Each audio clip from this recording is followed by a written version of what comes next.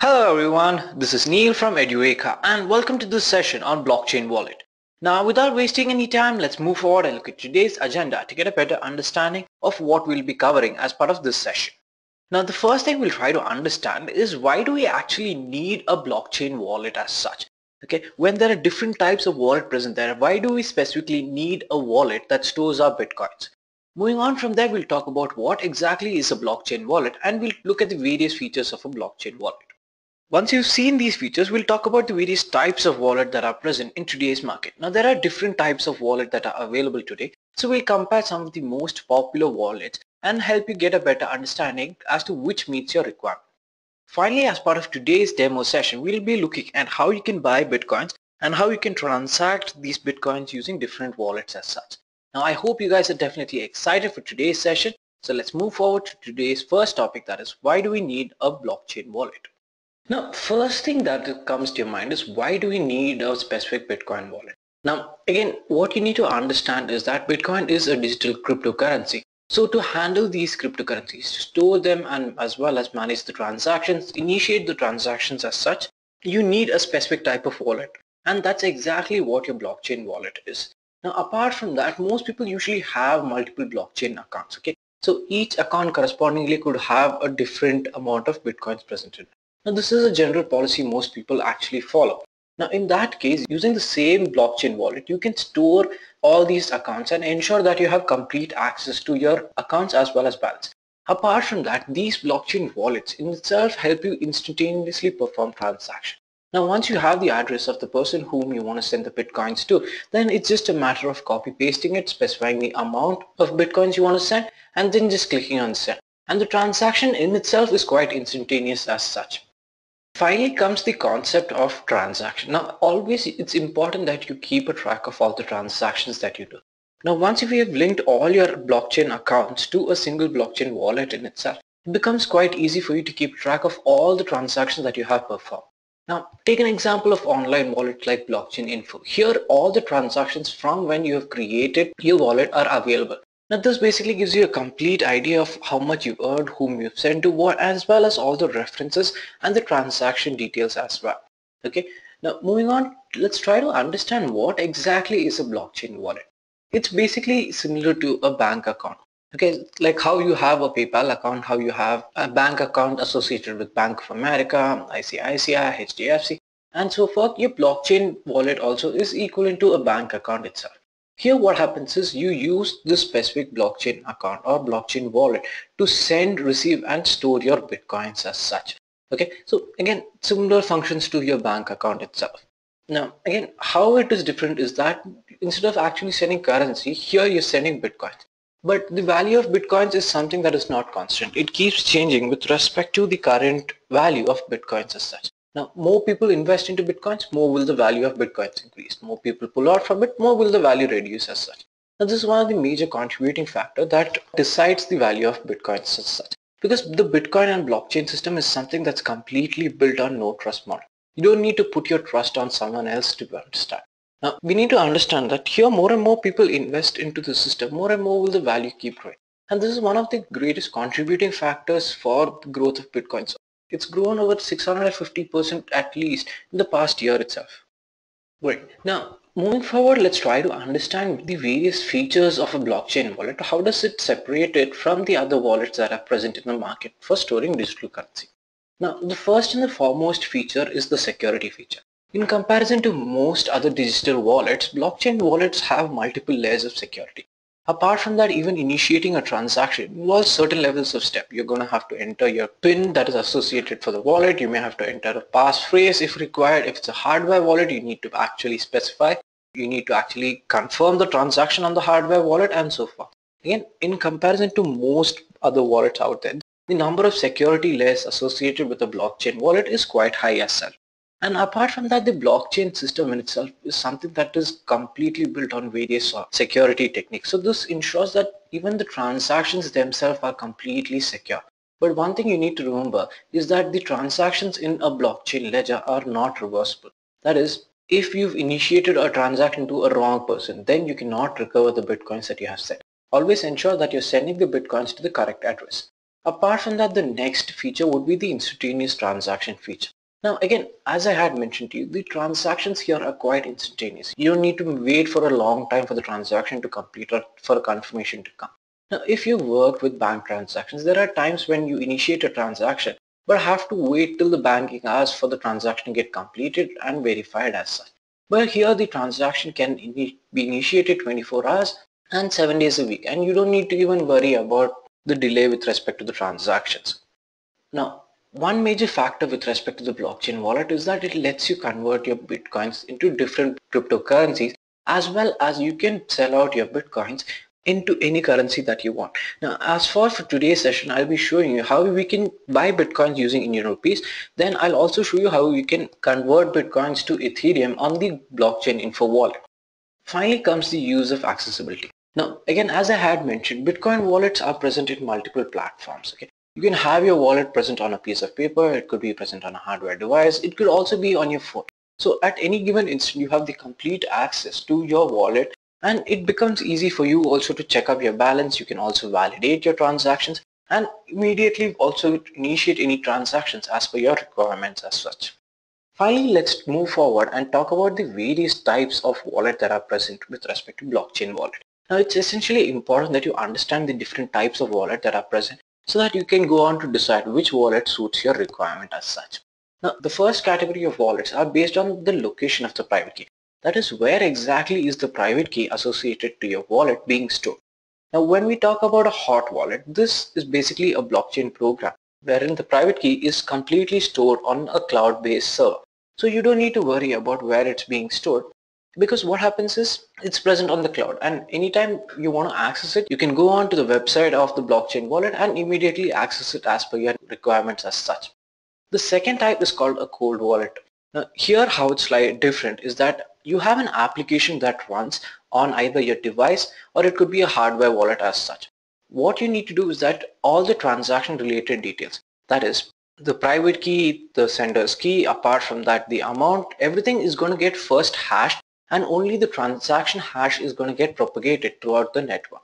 So this ensures that the details with respect to the user is secure as such. Now in comparison to security feature, cold wallets are considered to be more secure than hot wallets, because again you have the complete control with respect to your private key.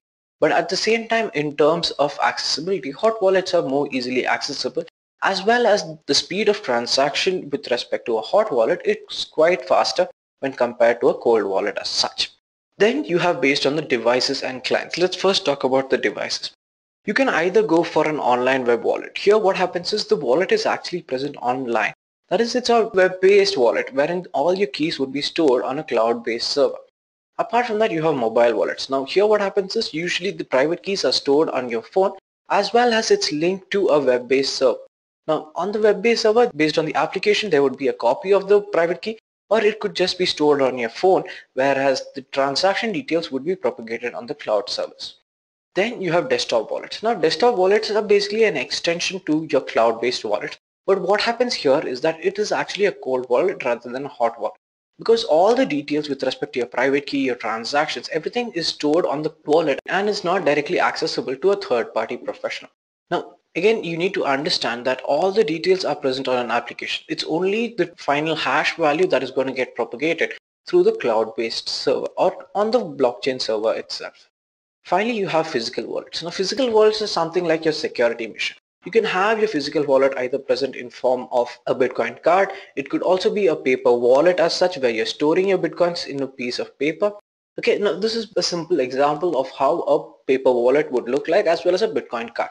Now apart from that, physical wallets are also usually used to store Bitcoins for future purposes as well. So let's say you want to save up some Bitcoins in case of some emergency, physical wallets are one of the best choices as such. Now moving on, let's talk about blockchain wallets based on clients as such. You can either have a software client wherein it could be a desktop application, it could be a cloud-based application, mobile application or so forth, or you can go with a hardware wallet as such. Now again, as I had mentioned, it's based on the user's requirement that you can choose one or the other. Now let's compare some of the most popular wallets that are present in today's market. Okay, so we are going to compare 5 of these popular wallets, and each of them come from a different category as such. Now the first wallet that we'll be talking about is Bitcoin Core. Now this was the core wallet introduced by Bitcoin.org and is one of the most secure as well as stable wallet in the market today. What you need to understand is that while you're using this wallet, it completely downloads the entire blockchain. That is, you get the complete blockchain downloaded on your system. So thereby it becomes a very huge wallet. Given today's size, it's close to about 130 GB that gets downloaded when you're working with Bitcoin Core Wallet. But with respect to the space and the memory constraint, also comes the feature of security, privacy and stability with respect to it. So this is one of the most popular wallets that had been initially introduced. Coming on to the next wallet, that is Tensor. Tensor is again one of the most popular wallets as a hardware wallet.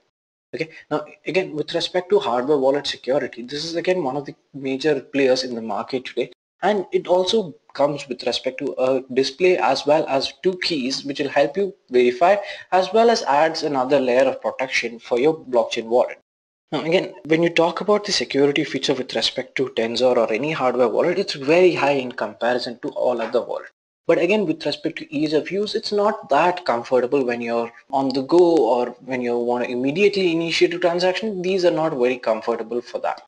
Okay, coming down to the next wallet is Blockchain Info Wallet. Now, Blockchain Info Wallet is one of the most popular online wallets present today. It has close to about 8 million different users as such.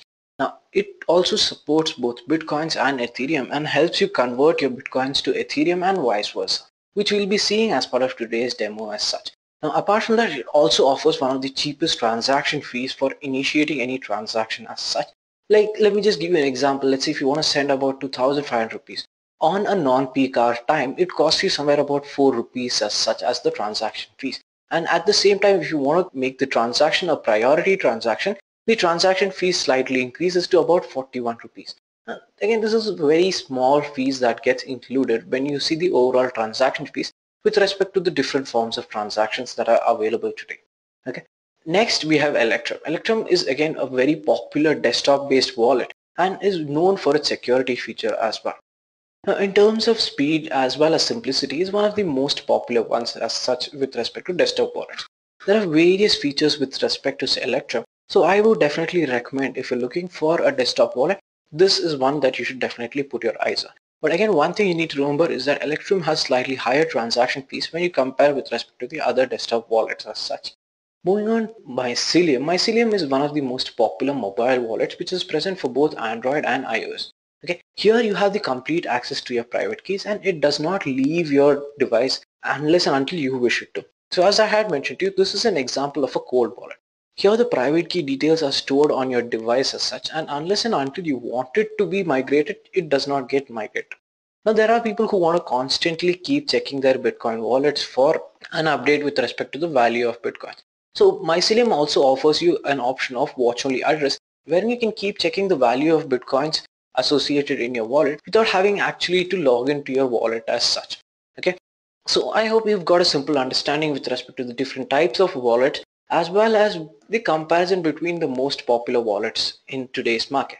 Now you can go on to choose whichever wallet meets your requirement, and for today's demo session what we'll be doing is we'll be buying Bitcoins using the ZebPay mobile application, okay, wherein I'll be buying Bitcoins and then I'll be initiating a transaction from my ZebPay mobile application to my blockchain info wallet, which is an online based wallet. There I'll also show you how you can convert your Bitcoins to Ethereum as such. Okay, so I hope you guys are definitely looking forward to this. Moving on, first what you need to do is that you need to go on to Google Play Store and download your ZebPay application from Google Play Store. In case if you're looking to buy Bitcoins in India, then this is one of the best choices that I can suggest you with. Okay, so once you've done with that, let me just go on and show you how you can buy Bitcoins, and I'll give you a simple overview of how ZebPay works. Now this is the ZebPay Google App Store download page. Okay, so you can go on to download the application, and this is the Apple Store download link for ZebPay. Okay, now let me just show you how ZebPay looks like. Now this is the ZebPay interface on an Android application. Now since I am using an Android application, you can see this is how it looks like. Okay, so let me just go to the buy option here. Okay, now as you can see, I've already loaded some money into it. Let me just give you a simple overview with respect to the application before we go on. Okay, so if you go to the menu option here, you can see there are different things here. First thing that you need to do after you've installed the application is go to the verification option, and here what you need to do is that you need to provide your personal details as well as your PAN card details. Apart from that, you need to give your bank details. Now every time that you wish the balance amount, that is the amount that you've gained after selling your bitcoins to be transferred to your bank, then you need to provide the corresponding bank details. Apart from that, you need to provide your address details in case of verification as such. Now once you've completed the verification process, which usually takes a day to 3 days, then you have the access to buy and sell bitcoins as per your need. Now first thing what you need to do once your verification is complete is that click on the deposit option to deposit a specific amount into your 𝐓𝐵𝐴 wallet as such. Okay, so you have two ways to transfer the money. Either you can use net banking or you can go with RTGS, NEFT or IFBS. Now I would recommend going through net banking because it's faster and you can definitely get started immediately. Okay, once you've done that, you can see the corresponding balance being reflected here. Now let me go on to buy bitcoins as per my need. So if I click on buy option present here, then it's going to redirect me to the option to buy the bitcoins. Okay, now one thing you need to keep in mind is that 𝐓𝐵𝐴 buys as well as sells bitcoins on a higher rate when compared to the market present trends. Okay, this is mainly because they keep a buffer with respect to the current rates as such in case of a fluctuation with respect to that same. Now again, the minimum amount that you can buy bitcoins for is 1000 and it can go up to 10 lakhs as such. Okay, now what I'll do is I'll use the complete amount here. So let's say I'm going to use 3258. Okay, and then it's telling me I can buy 0.1 bitcoin given the present rate as such. So let me just click on buy option and it is going to ask me for a security pin. Now this is another thing that you would be setting up while you're installing the application. Always ensure you remember your pin associated with respect to your wallet. If I click, I specify my pin as such, the transaction gets initiated and immediately the bitcoins get added to my wallet. Okay, now if you can see, I had earlier 0 bitcoins present. Now I have 0.1 bitcoin present here. Now given at any instance I want to sell my bitcoins, I can just click on the sell option and it's going to give me the present rate and it tells me how much I can sell my bitcoins for. So if I click on sell all, it's going to tell me the corresponding value as well. Okay, now it's time that we initiate a transaction with respect to our 𝐓𝐵𝐴 application. Now for this, what I'm going to do is that I'm going to use my 𝐓𝐵𝐴 wallet which has 0.1 bitcoin and I'm going to send it to my blockchain wallet. Now here you have the option to either receive bitcoins or you can send bitcoins by selecting one of these two options. Now first thing I want to do is that I want to send bitcoins. So let me just click on send. Now here it's going to ask me whether it's to a specific contact in my wallet or I'm going to specify the corresponding address. Now in this case I'm going to specify the address. So I'm going to click the B icon present here. Once I do that, it's going to ask me for the name as well as the address. So here you can see the address has been specified. So let me just call this my wallet 1. Okay. Apart from that, most wallets these days also have a QR code associated for their wallets. So you can even scan the QR code rather than entering it manually. Okay. Now, once I click on the tick mark present here, you can see below here, it's going to ask me how many bitcoins do I want to send. Now I'm going to click on send all. Okay, so here you can see it's taking a corresponding transaction fees associated for my bitcoins as well. Earlier where I had almost 0.1 bitcoins, now it's come down. This is because of Bitcoin network transaction fees. Now if you see here, these are the standard transaction fees associated with respect to the bitcoins. They may change slightly depending on the traffic as such. Now once I click on send all option and I click on the icon present here, it's going to again ask me for the PIN. So I specify my PIN and it has initiated a transaction with respect to my bitcoins. Now let me go back and show you. Okay, you can see I've got a message that tells me that my bitcoins have been sent from my wallet as well. So this is one of the major factors which I would recommend you to go with 𝐓𝐵𝐴 as such. Okay. Now this is my blockchain info wallet and this is a completely cloud-based wallet here. Okay, so here are all my recent Bitcoin transactions, my present transactional value. That is, there's no Bitcoins present at the moment, so it's showing me the balance to be 0. Okay. Now they've recently started an option to buy and sell Bitcoins through these blockchain wallet itself. Apart from that, as I had mentioned, they support both Bitcoins as well as Ethers as such.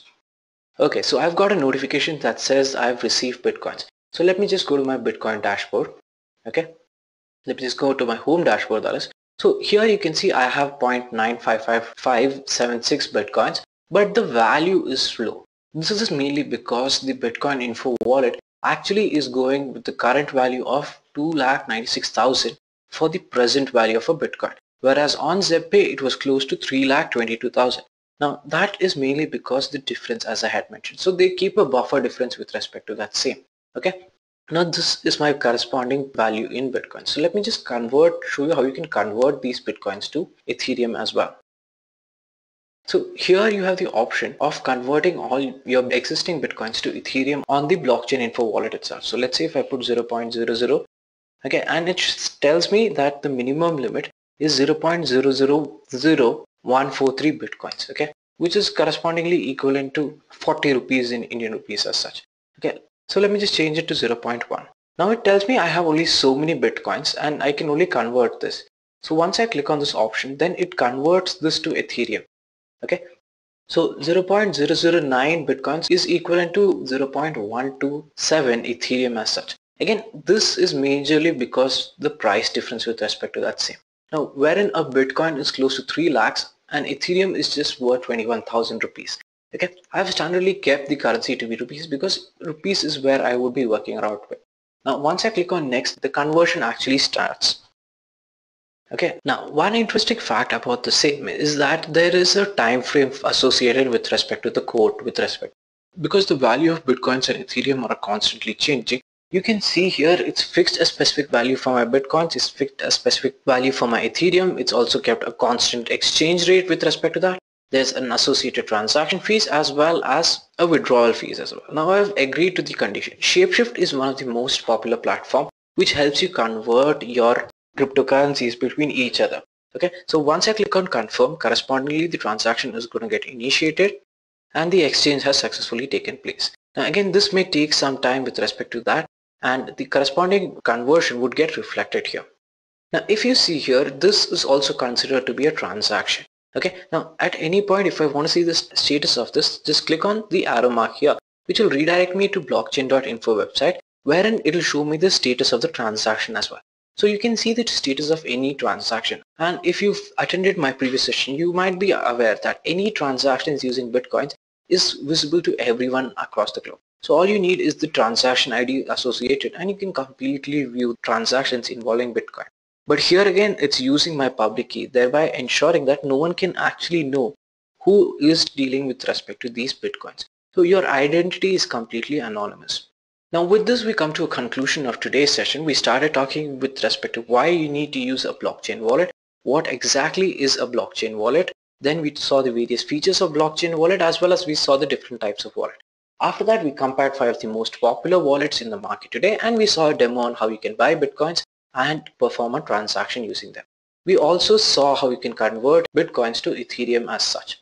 Now with this we come to a conclusion of this session. Thank you and goodbye.